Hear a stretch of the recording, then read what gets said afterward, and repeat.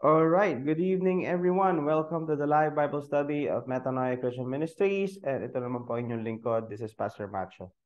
So again, let's go straight to the word. But before that, let's pray. Heavenly Father, Lord Panginoon, maraming salamat po once again for this night.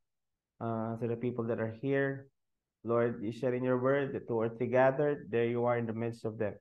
It is why right now we acknowledge your presence. We acknowledge the presence of the Holy Spirit. Thank you for your word, for this is manna, this is bread. We can use this in our practical daily lives, Lord God. Magagamit namin ito.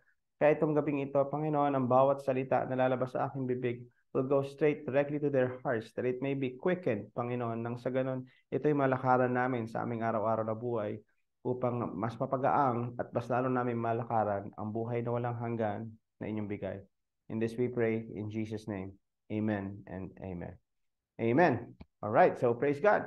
So tonight, ang title ko is Ministry, Love in Action. Well, as I was praying, this is what the Lord gave me to share with you guys tonight.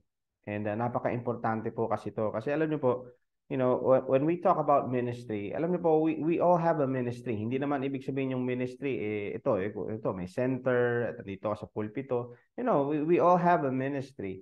You know, if you're a mother or if you're a father, your ministry is your family. Kung saan ka, your workplace, that's your ministry. Ministry mo yan eh. You know, from the word ministry, it means service. Kaya nga yung minister, it simply means to serve. That's what a minister is for. It's to serve. Service. Yun yung ginagawa natin. And for me, my definition of ministry, this is an avenue or it's a thing that touches lives. You know, yun ang ministry. Kasi ang motivation ng ministry, para matawag kang ministry, pag ako ang tatanungin nyo po, para matawag kang ministry, kailangan po yung motivation mo at yung foundation mo is none other than love. Amen. You are to serve with love. Hindi yung nagsiserve ka, hindi ginagawa mo to out of obligation, out of kailangan mo lang gawin or napilitan lang. It's not that. You know, ministry is not even about, you know, sige, tayo ministry. Just a bunch of board of directors, tayo ka ng ganyan, marketing department, advertisement, hanggang mag-ads ka, and then punta ka dyan, kuha ka. You know, I'm not saying hindi ko sinasabi na masama yun, na hindi tama yun. Those are tools in enhancing the ministry. Pero ministry is nothing apart from your relationship with the Father. Kasi pag yun ang nawala, then you don't have a ministry. Kasi ministry is always founded in love. Kaya yun yung ating dadaanan ngayong gabing ito para mas maunawaan natin what ministry is all about. It's not just about a bunch of, you know, setting up, you know, sinasabi ko, mag-set up ka or tara, kuha tayong sec para ma-approve and then may BIR, mga ganyan. Hindi ganun eh. Outside of your relationship with the Father, kapatid, you don't have a ministry. Without love, if your motivation for doing this or serving is not love, you are not in the ministry. You know, pwede natin tignan na ganito na. Minsan meron sa inyo dito that na maaring kailanman hindi po tatayo dito sa harap o hindi magtuturo dito sa harap. Pero legit na nasa ministry ka. Nakuha niyo ibig ko sabihin? Meron din naman na tatayo dito, magtuturo dito, at pero hindi rin siya nasa ministry. So ang tanong, paano natin malalaman? Paano natin malalaman na nasa ministry ka ba o wala? Ito yun eh. Here's the thing. Pwedeng may tumatayo dito na nagtuturo. Like the thing, ito, mga tinuturo namin, you're preaching the same word, preaching the same message, even the same style, even the same delivery. Okay? Pwede yan, di ba? Same messages. Pero alam mo kung paano, how you know if he is a minister or not? Alam niyo kung paano malalaman? Paano natin malalaman? How do we know? Ito yan. If someone stands up here, nandito, kung nasan ako ngayon, and ang motivation niya is what he can get or he can give to the people, now that's a minister. Now, kung meron naman tatayo rito, if someone stands up here and teaching and preaching and saying the same things, pero ang motivation niya is what he can get from the people, that's not a minister. Nakuha niyo yun? You know, guys, if yung motivation mo is not, yung sinabi kong ito mga bagay na to is kung ano yung makukuha mo sa tao, you can fake them all you want, but darating yung araw na lalabas at lalabas yan.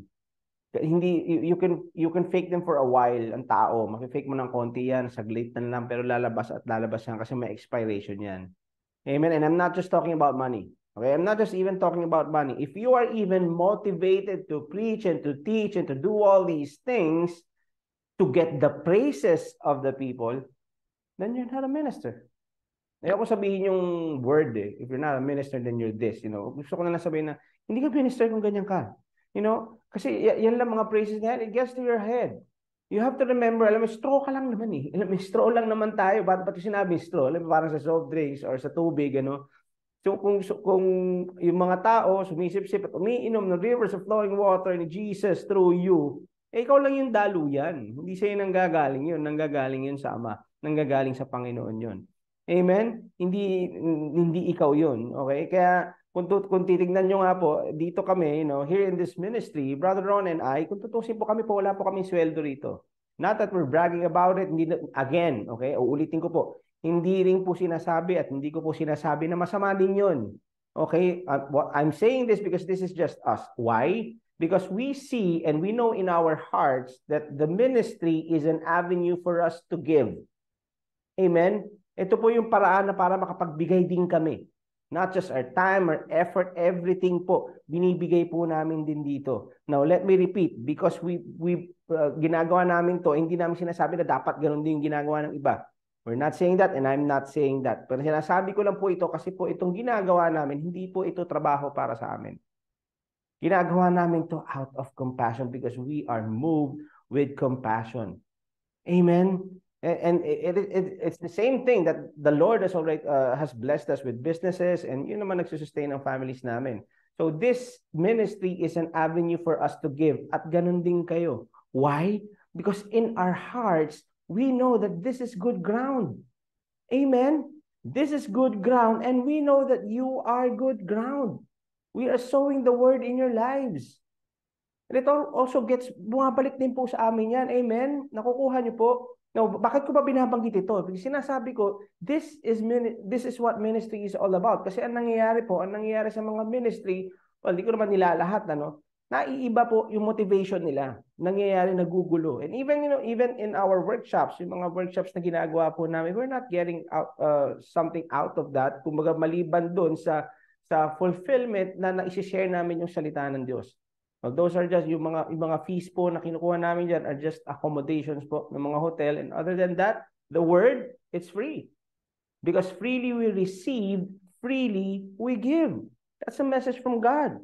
So ministry, mga kapatid, is not just a piece of paper na napa-approve mo sa SEC na may ministry ka na may board of directors ka na may BIR ka na. Hindi po yan ang ministry. Apart from your relationship with the Father, you do not have a ministry. What you have is a company. Amen? Let's go to John 15 verse 5. This is my first verse. It says here, I am the vine, you are the branches. He who abides in me and I in him. What does it say? Bears much fruit. For without me, you can do nothing. Apart from him, we can do nothing. Tulad ng sabi ko nga kanina, di ba? Straw ka lang. Daluyan lang naman tayo mga kapatid. Pag medyo naipit yung straw na yan, bumaluktot yan, op. Wala nang dumadaloy siya. Di ba? Parang anong gagawin mo? Hindi ka naman itatapon. Pero siya kukuha ang bago kasi hindi ka na magamit. Amen? Ay, peke itong straw na to. Kuha ka ng mas matigas, kuha ka ng mas maayos. Guys, without a fellowship from the Father, walang masisip-sip sa'yo. Tuyo ka. Walang makukuha. Walang dadaloy. Di ba? Wala kang mabibigay. Like I said, you can fake people for a while, pero lalabas yan, malalasahan nila ang nangyayari tumatabang. Amen? Wala na ata lasa. Why? Kasi hindi tayo konektado. Natutuyo.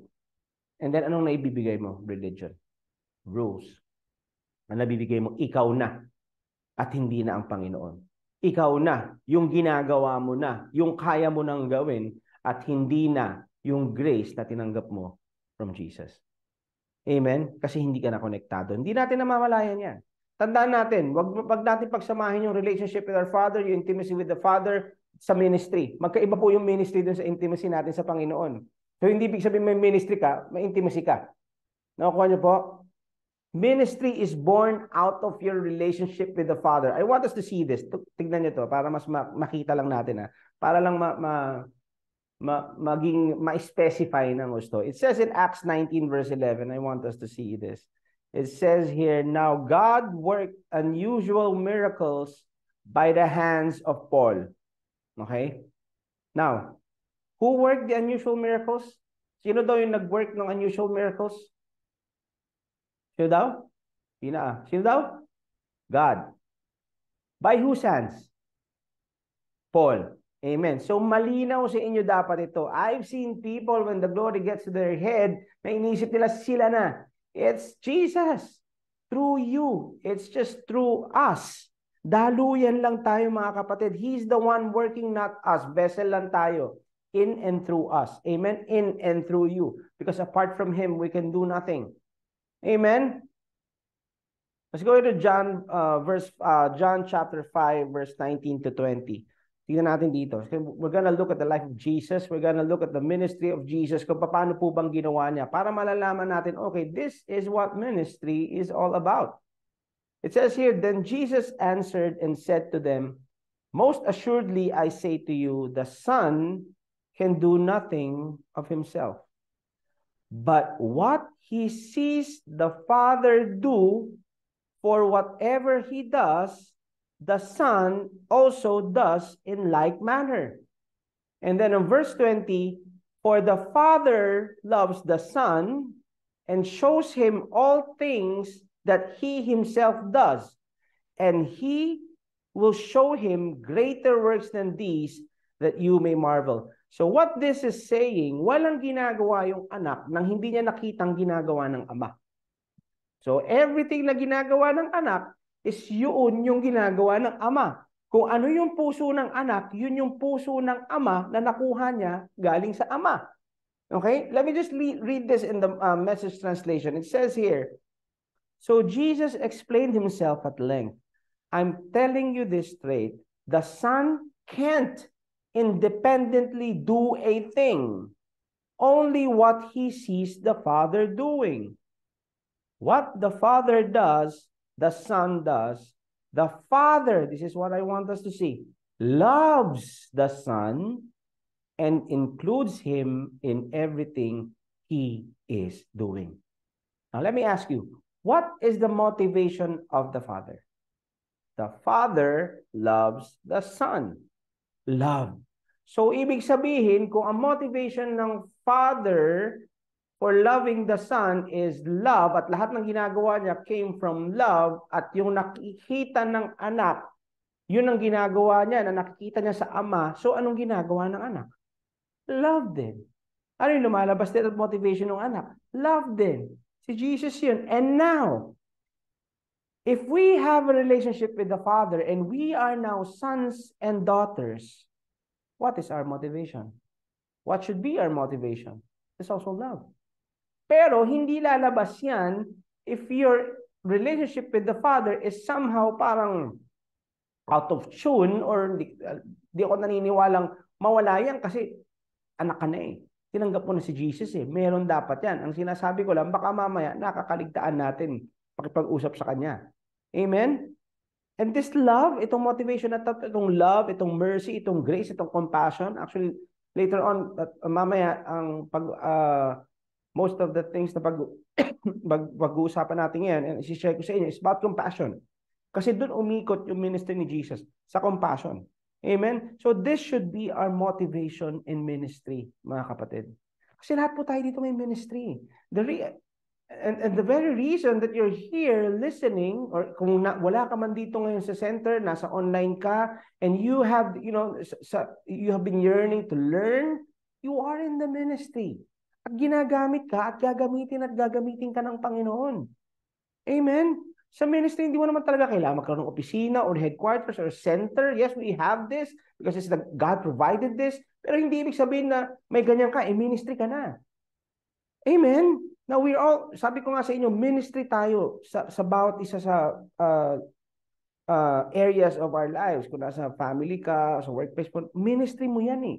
Amen? Ganito na lang. Just imagine yourself, okay? Just imagine yourself na, how do you know if you're in the ministry? If you're a minister, imagine yourself na puno ka. Kasi siya puno. Hindi naman, wag naman yung puno na walang bunga. So, puno ka na nagbubunga. Okay? Puno ka na nagbubunga. Pag nakikita punong-puno yung bunga mo, at napapansin mo parang walang kumakain ng bunga mo, parang may problema. Okay? Saan? With your relationship with the Father. Get back to relationship. Baka mamaya yung ugat mo hindi na umaabot to sa ilalim, or baka, better yet, baka naman mamaya may humaharang. You have to get back to relationship. Napaka-importante yan. Even before, I always teach about intimacy with the Father. I had this teaching before, yung busy ka ba? That was a long time ago. How many? Ano na ba? 2023 na. So that was 3 years ago nung tinuro ko yun. Kasi napaka-importante ng intimacy, mga kapatid. Diyan tayo natuturuan ng Panginoon eh. At diyan din tayo nagkakaroon ng lakas at daan and path on which path to take sa araw-araw nating buhay. Amen? Diyan, yung opportunity to be a blessing to others, nandiyan din. Diyan din na ibibigay ng Panginoon. Now, sinasabi ko sa inyo, pag yung bunga mo, walang kumakain yan, malalaman mo when you are not in the ministry, malalaman mo kasi, if you are in the ministry, people comes to you. People will come to you. Because they see the presence of God. Nandun, yung counsel yung nandun, yung wisdom nandun. Kahit saan ka pupunta sila sa iyo. Hindi mo kailangang mag-advertise ng sarili mo. Amen? Makikita mo yan. Magugulat ka na lang, talaga may lalapit sa'yo, may kakausap sa'yo, may magtatanong sa'yo. Kasi yung presence of God nagmamanifest sa buhay mo. Nakikita nila yan. At lalong-lalo na, yung compassion, lalabas yan. Kaya nga, actually, doon papunta yung message ko ngayong gabing ito sa compassion. Kasi yung mga bagay na ito, you cannot fake these things. Hindi mo mapepeke ito, kapatid. Siguro kung mapeke mo man, sandali lang. Tapos darating yung time na mapapagod ka na sa kakapeke mo. Amen? John 3 verse 16, it says here, New King James Translation, it says, For God so loved. Ano ulit? Ulitin natin. For God so what daw? Loved the world that He what? Gave. For God so loved the world that He gave His only begotten Son, that whoever believes in Him should not perish, but have everlasting life.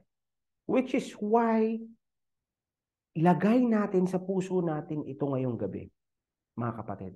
For God so loved the world He gave. The greatest action of love, you know what is? Giving. For God so loved the world, what did He do? He gave.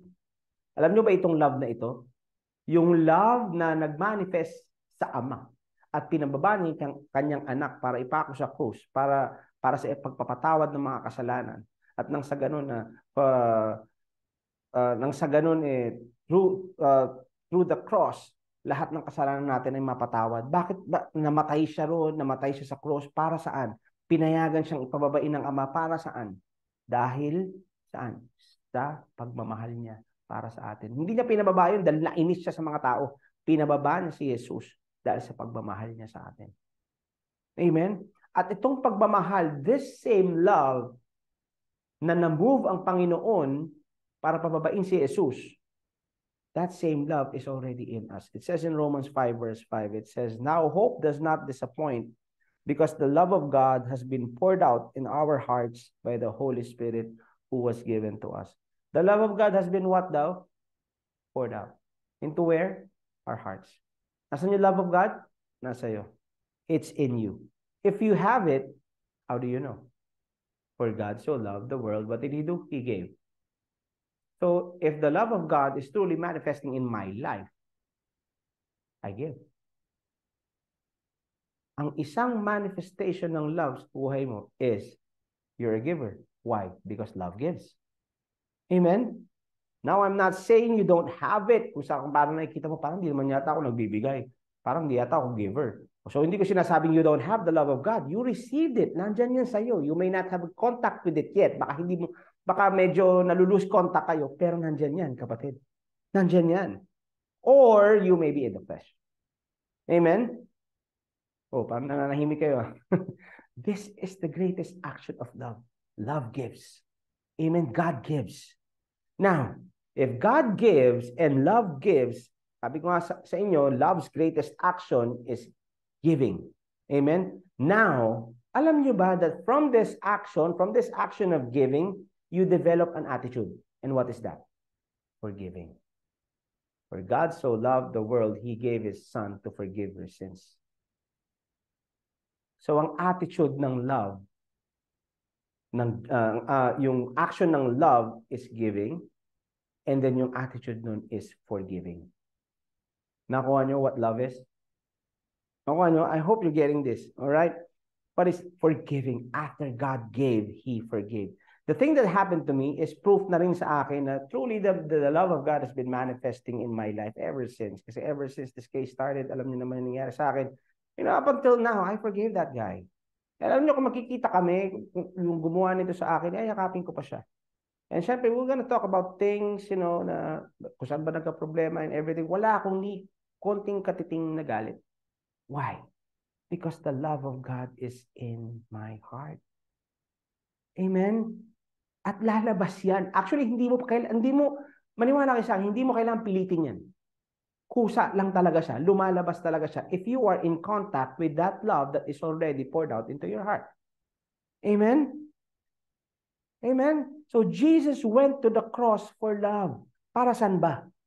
Para mapatawad tayo. God gave His Son so that we can be forgiven. Love gives and then forgives. Ulitin natin, love gives and forgives. And God is love. Amen? So, true minister gives. Di ba? Okay, this one minister, naalala ko, this one minister of the word, people have been saying things about him, things against him, na sinasabi na prosperity raw siya, na ganito, bakit to humibili ng mga ganito, masyado raw lavish yung pananamit niya and everything. You know what? Hindi man lang nila nakita, hindi man lang nila nasilip, because hindi naman niya yan sinasabi. Hindi naman kailangan pangalandakan kung may binibigay ka. Okay? Itong taon to, kung alam nyo lang, itong minister na ito, he has been giving hundreds of houses to people. You know how much a house is? Kung kotse nga yata, mahirap ka magbigay. You know how much a house is? Binibigay niya yun sa tao. So who are you to condemn that guy for giving? For having blessed siya. So syempre kung blessed siya, talaga nakikita sa nakikita sa kanya, nagma-manifest yung blessing ng Panginoon and He gives. Amen. No wonder He's blessed because He's a giver. God gives seeds to sower. But this is not our topic tonight. Actually, it's not giving. Ang topic natin ngayon is ministry, is yung love. Pero anak kasi ng love yung giving. Amen? So kaya na isasama ito. I have so much testimonies about giving and receiving, but in some other messages, maybe may kikwento natin yan. But these things, you become this when the love of God is manifesting in your life. Amen? The love gives and forgives. And what? Moves on. Nag-forgive ka na, so you have to move on. Amen? So now, God is love, and love gives and forgives. So if that's the case, let's go to the next verse. It says here in 1 John 4, verse 7 to 8, it says, Beloved, let us love one another, for love is of God. And everyone who loves is born of God and knows God. Now, ano ulit yung love? Love gives and forgives. So, beloved, let us love one another, for love, giving and forgiving is of God.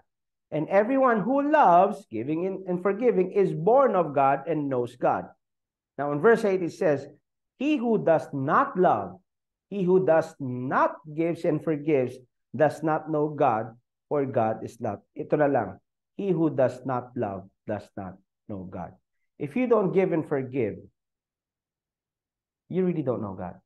I'm not saying you're not saved. I'm not saying wala kang connection. I'm not saying that. I'm just saying that you need to know God. Kailangan ko siyang makilala. Amen? I'm not saying this in a condemning way. Please, the condemnation is from the enemy. Tapon mo yan. Pa-condemn. Kung sakaling nandyan ka ngayon, okay? This is just a heart check. Just sabihin na natin just a wake-up call. Parang, okay, medyo na out of tune na pala ako. Back to intimacy.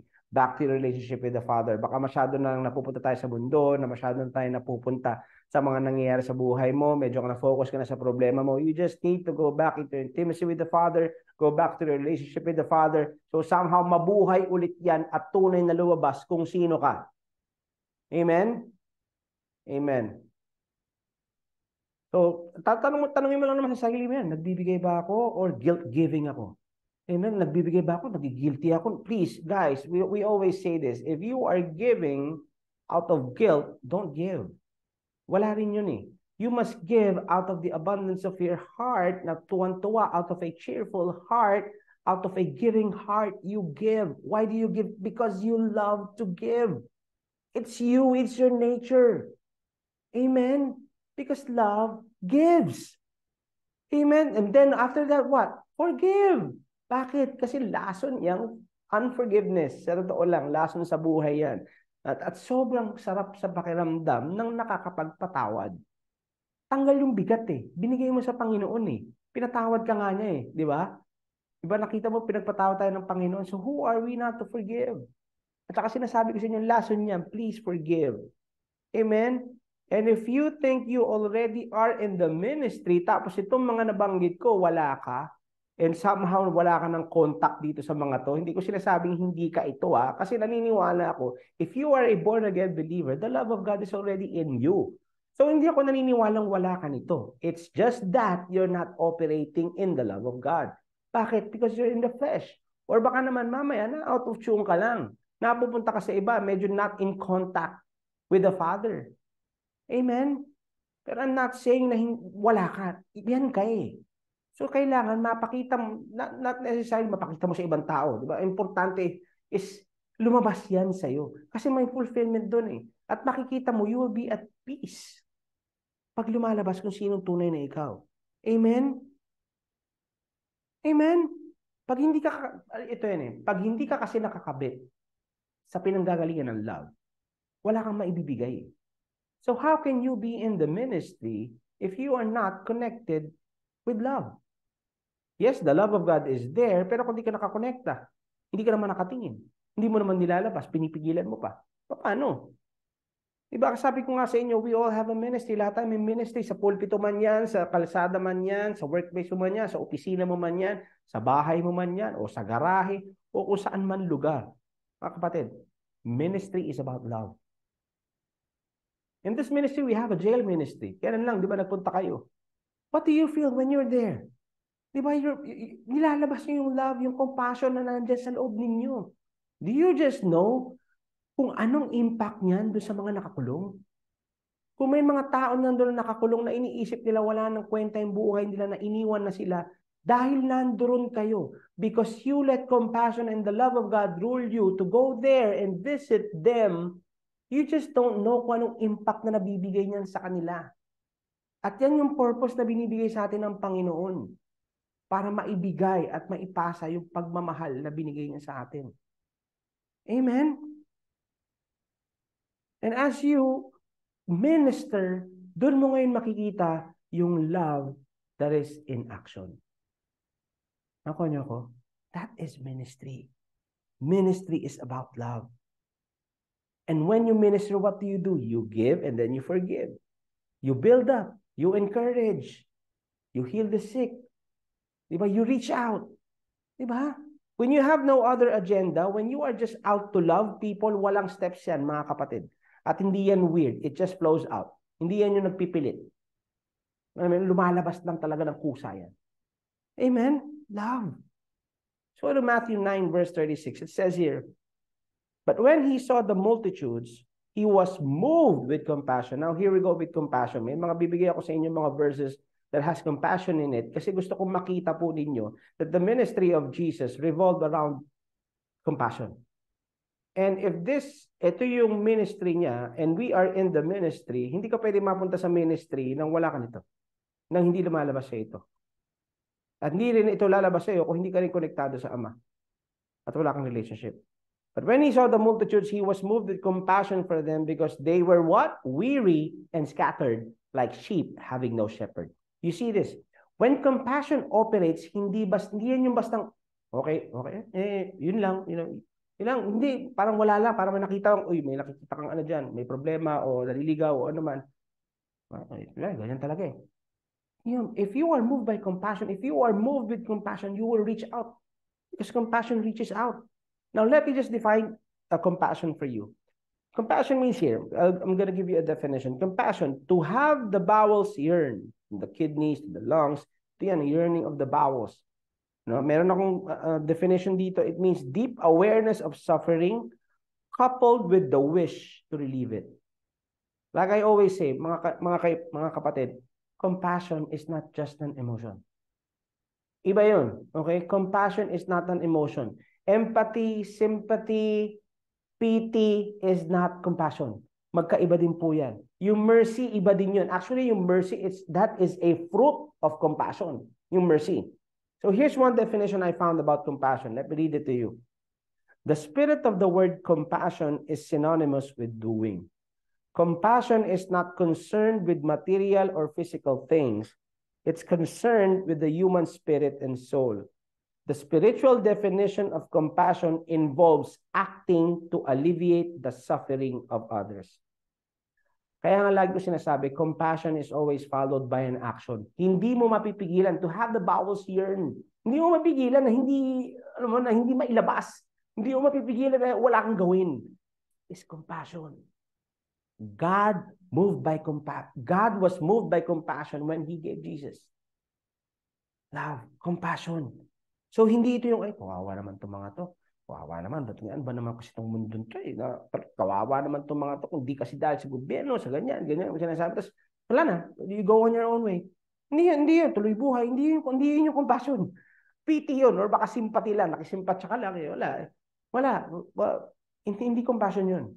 Amen? Let's look at this. Matthew chapter 15, verse 32. It says here, now Jesus called His disciples to Himself and said, I have compassion on the multitude, because they have now continued with me 3 days and have nothing to eat, and I do not want to send them away hungry, lest they faint on the way. You see what compassion is?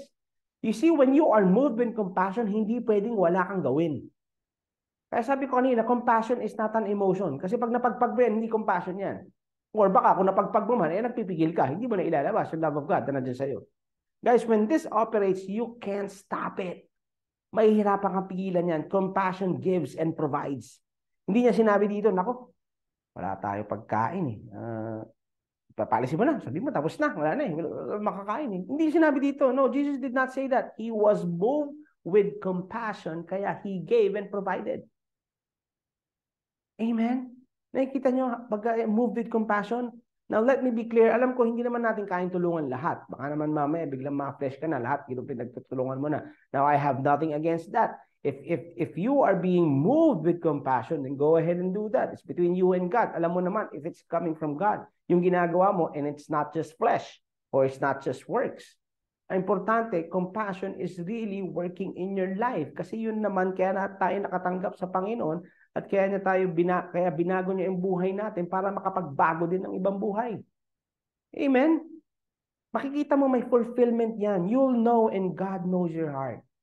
Amen? Compassion, sinabi ko sa inyo kanina, compassion is not pity and sympathy. Compassion is birthed out of your relationship with the Father. Lumalabas yan. It's born out of your relationship in compassion. Amen? When this is your motivation, kapatid, ate, kuya, this is ministry. Amen? Compassion is something from the inside na hindi mo talaga mapipigilan, na walang gawin, na hindi ilabas, na talaga i-flow out mo dapat, to have the bowels yearn. When this is in operation in your life, lives are being touched. When Jesus was moved with compassion all over the Bible, when you read it, lives are touched.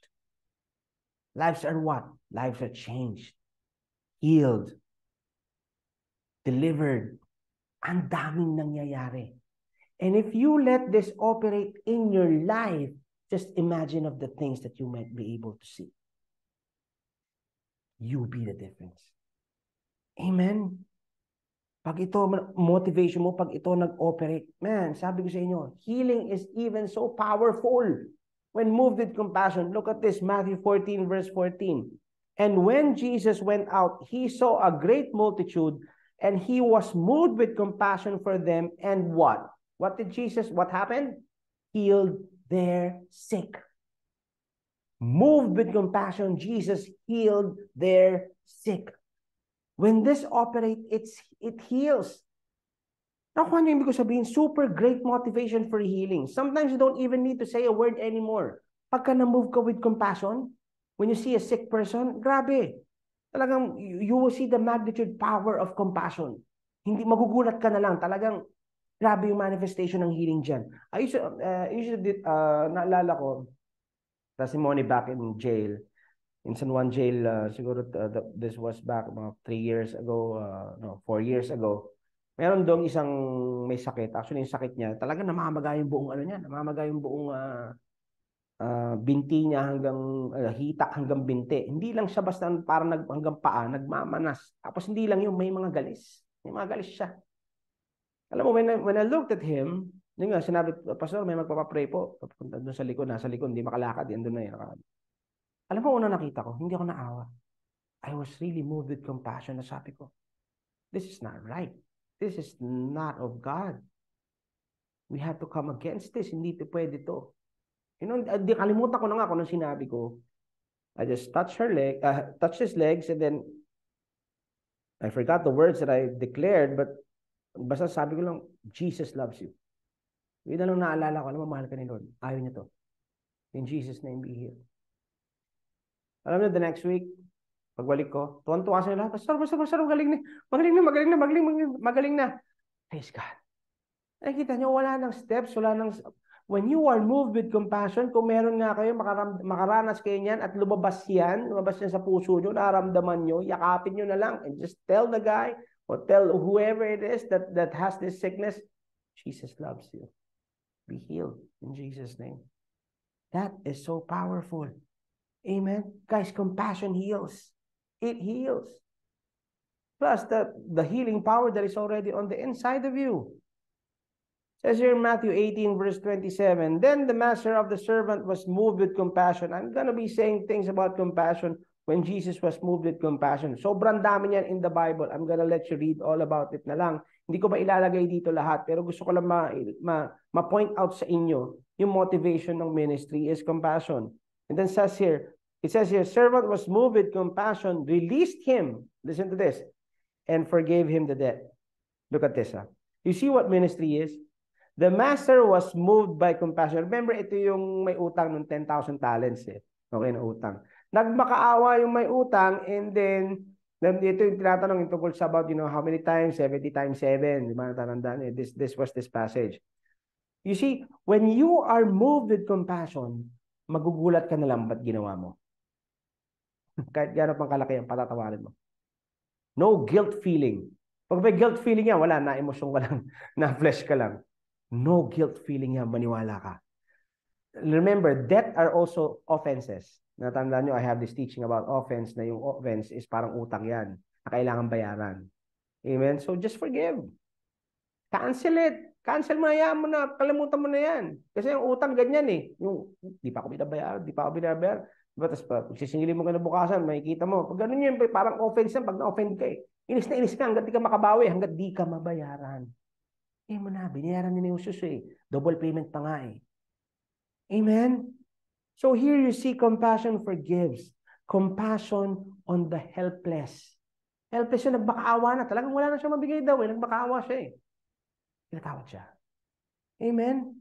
When you are in the ministry, yung mga imposible, mararanasan mo. At itong mga bagay na ito, madadaanan mo ito if you are in the ministry. And if you are motivated by love and moved with compassion because it's in the inside of you, sabi ko sa inyo, it just flows out. At walang pagkahirap-hirap ito. Nasa iba, paano mo nagawa yun? I was moved with compassion. Amen? At itong mga to, sa katulad ng sinabi ko kanina, it just comes out because this is a fruit of our relationship with the Father. He gives us the opportunity to experience these things. Why? To change lives. Amen? To be the difference, to touch people's lives. Miracle, tandaan nyo, mga miracle, bakit pa nangyayari yan? Because of God's love. Di ba supernatural yan eh? It defies the laws of gravity, or the laws of the nature, di ba yung ganyan? Yung miracle eh, di ba? Kaya nga milagro eh. Bakit ba lumalabas yung mga milagro? Ba't nagkakaroon ng mga milagro? Kasi mahal tayo ni Lord eh. Hindi rin siya makapahig na ganun. Kaya tumutulong siya. Nagbimilagro siya. Amen? Para mabigay pangangailangan ng tao. Why? Because of love. It has always been love.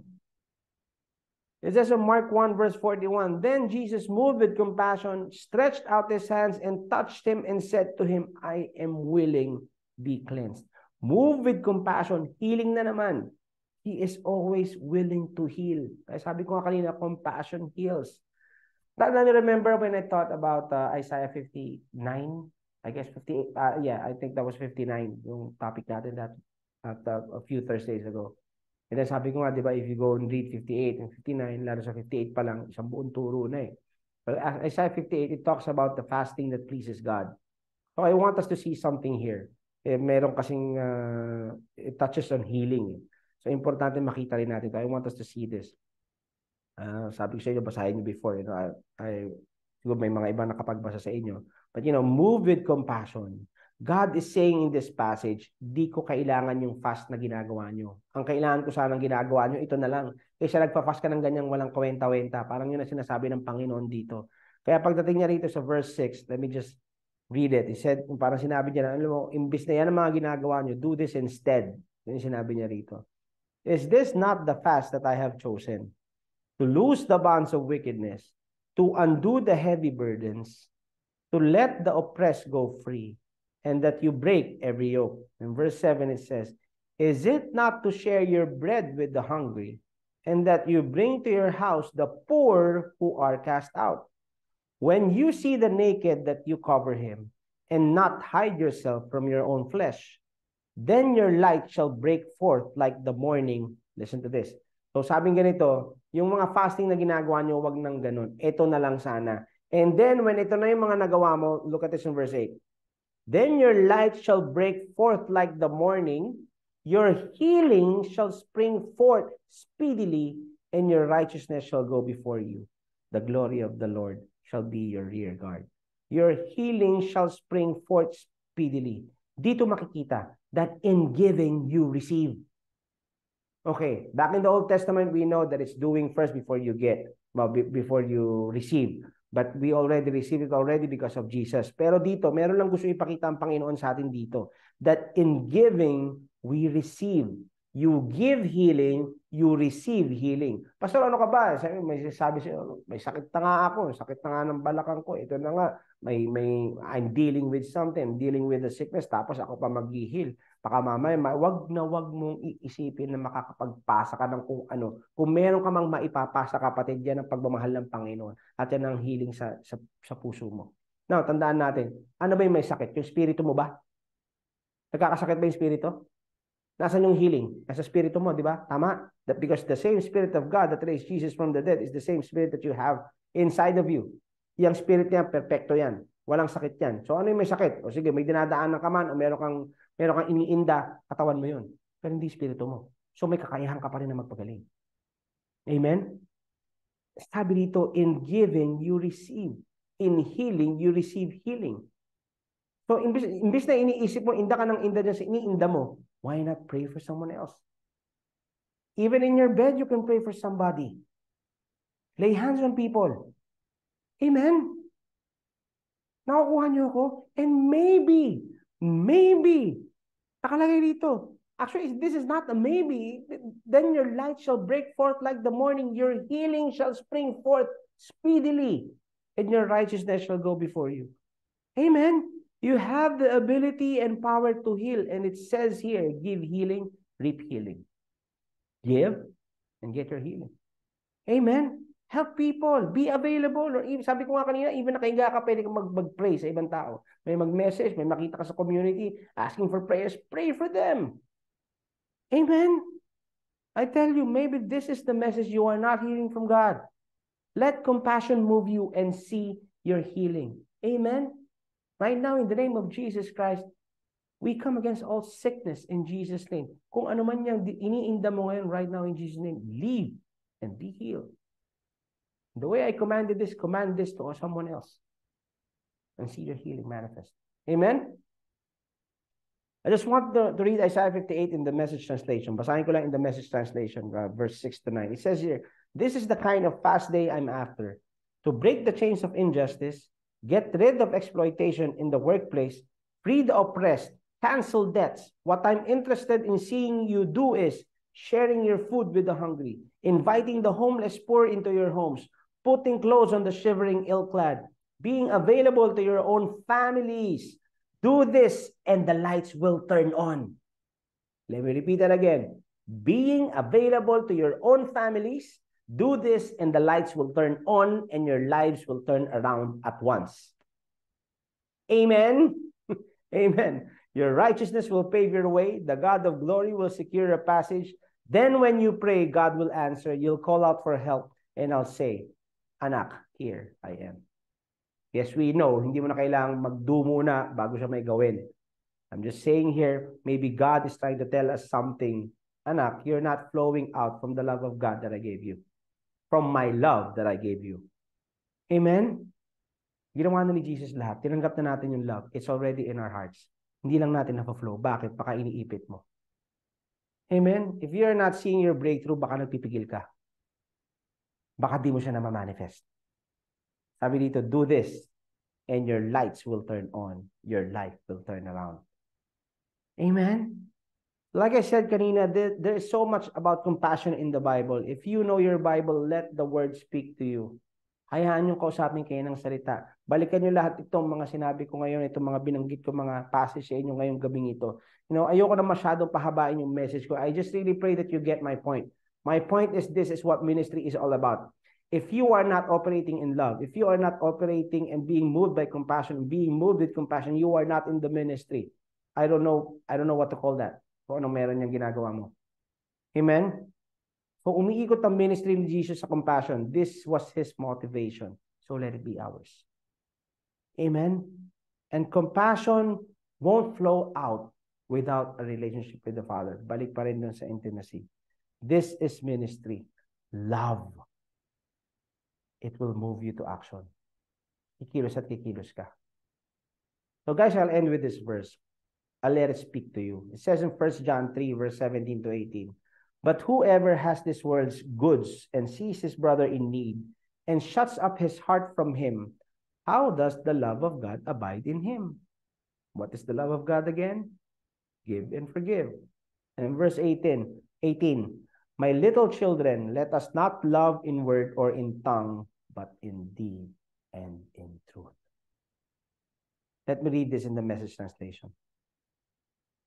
If you see some brother or sister in need and have the means to do something about it, but turn a cold shoulder and do nothing, what happens to God's love? It disappears. How does it disappear? And you made it disappear. My dear children, let's not just talk about love. Let's practice real love. This is the only way we'll know we're living truly, living in God's reality. Mga kapatid, this is what ministry is all about. It's not about an emotion. It's not about just a service. It's not just about food program. It's not just about, kung ano yung ginagawa mo man ngayon. It's the fruit of our relationship with the Father. Apart from relationship, you don't have a ministry. And if you are not operating in love, that is not a ministry. You're just building an empire, building a company. Let it flow out. Mga kapatid, huwag niyong sakalin. Huwag niyong pigilan. Kayo yan eh. Your nature has been changed when you receive Jesus. Love ka na. So, hindi mo pwedeng pigilan yung love na maglumabas. Amen? Kanina nga, nakita na natin sa Isaiah 58. Baka mamaya, kaya ganun, kasi nagpipigil ka. Give love, reap love. Love is not an emotion. Love is a gift of God. Manifest natin, mga kapatid. And let's receive our breakthrough. Amen? So I'm just so thankful to God, that we are able to do this together. Ito, natatanggap natin ang mga salita ng Diyos. And I pray na after natin marinig ang salita ng Diyos, we put it into practice. Kasi sayang naman, para ka lang sabi ni Jane, para ka lang tumingin sa salamin, tapos nakita mo yung dumi, tapos lumabas ka na naman, parang wala lang. Sayang naman. Diba? Kung nakikita natin parang, na-lose connection ka, hindi naman nawawala. Andiyan naman yung love na yan eh. Ang problema, baka hindi mo natatouch. Baka hindi mo you're just losing contact. Medyo ang contact mo na dito na sa labas. You're just out of tune. Amen? Hindi ka lang naka-in tune sa boses ng Ama, sa boses ng Panginoon. Amen? So guys, this is what I have for you guys. So maraming salamat mga kapatid. Let's just pray. Heavenly Father, Lord, Panginoon, maraming salamat. So right now, I just speak to each and every one of the people here tonight, that let the love of God manifest through you. If there's any one of you na has been praying and has been praying for a breakthrough, may this be sickness, health, relationship, whatever it is, God's answer to you tonight, love. Manifest the love that is already on the inside of you and see your breakthrough happen. Thank you, Jesus. Thank you, Lord, for your mercy, for your grace, for your peace, for your joy. Maraming salamat po. There are no other words to say, but thank you. And let the Holy Spirit touch you tonight as you worship the Lord, as we worship tonight. Feel the love and let the love shine through you, that others may see the love of God through you. And this we pray in Jesus' name. Amen and amen.